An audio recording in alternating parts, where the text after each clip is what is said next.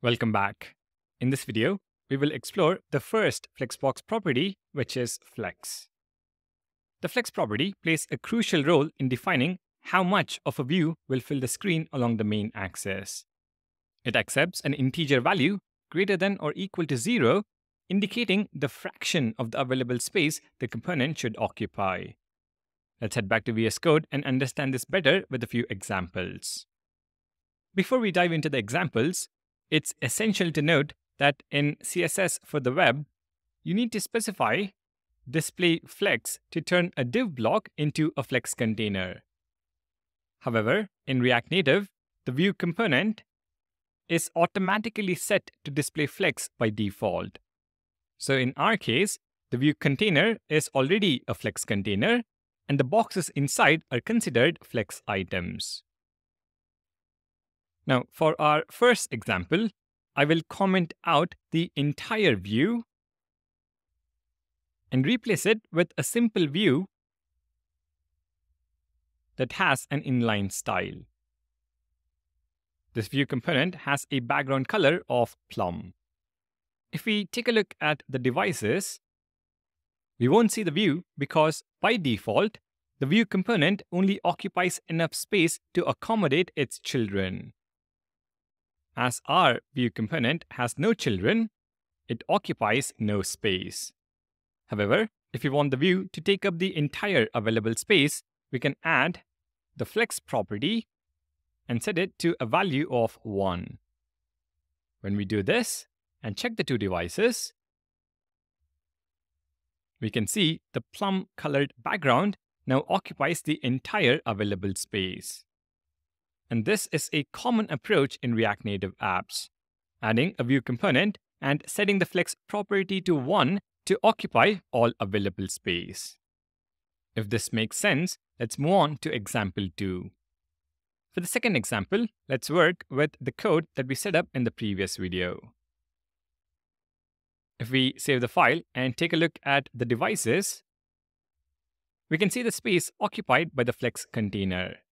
It is indicated by this red border. And this confirms our understanding that the flex container takes up space only required by its children. In this case, the container takes up space needed for the 7 boxes.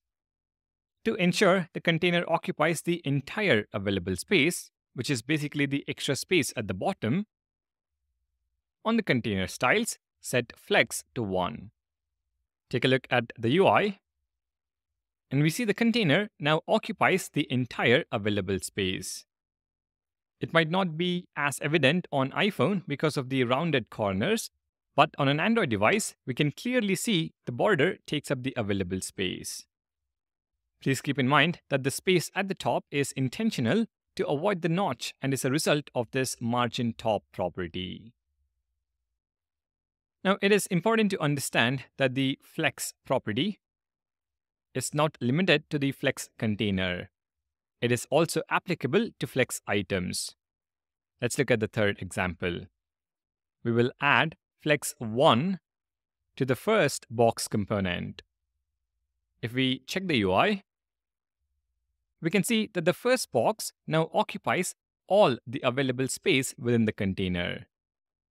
However, it is important to recognize that the flex value indicates the fraction of available space the component should take up. For the second box, when we set flex to 1 again,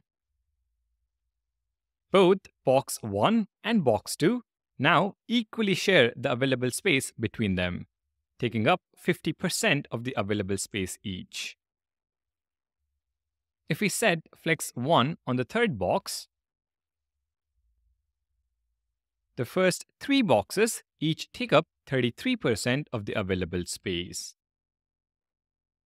The value, of course, can be greater than 1, which can result in uneven distribution of the available space between the items. Let's look at example 4. We will remove the flex property from the third box and instead set flex to 3 on box 2. Now, the available space is divided into 1 plus 3, which equals 4 parts. Box 1 takes 1/4, which is 25% of the space, and box 2 takes 3 by 4, which is 75% of the available space. When we observe the UI, we can clearly see that box 2 is 3 times larger than box 1. Boxes that don't have the flex property will continue to take up space as dictated by the box model properties. I hope you now have a solid understanding of the flex property in React Native. To summarize, in React Native, a view component has display flex by default. When you set flex 1 on a container, it takes up the entire available space. If you set flex on an item, it takes up a fraction or percentage of the available space, which could be 100% or a lesser amount depending on how the available space has been divided. Alright, thank you for watching. Please do consider subscribing to the channel for more React Native content, and I'll see you in the next one.